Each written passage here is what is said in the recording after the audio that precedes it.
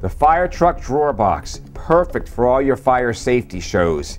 Solid wood, beautifully silk screened, even has wheels all over this thing. And of course, you show this completely empty.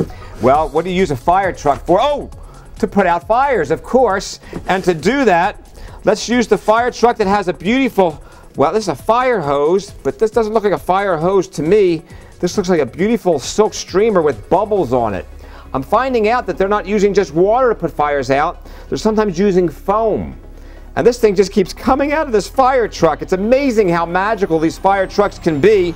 And if you've ever been around a firehouse, they have these animals, these dogs that are there. And what are the most popular dogs that they bring out and have at the firehouse?